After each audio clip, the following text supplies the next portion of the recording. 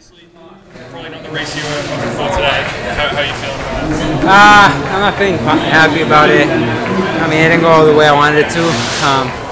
Coming to the 4, I found myself fighting too much, and I think that kind of took energy out of me. I wanted to be, top 2, top 3 through 4, but there was too many guys there. And 600, I just kind of didn't have it. I didn't have the turnover.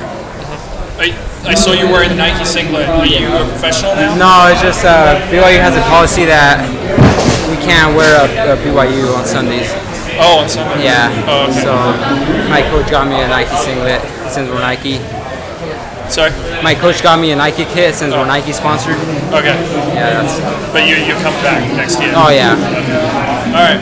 You're going in next year, senior. What do you think? You see Isaiah get second here, so how do you kind of feel like you're going to regroup to kind of go up against these guys again next year?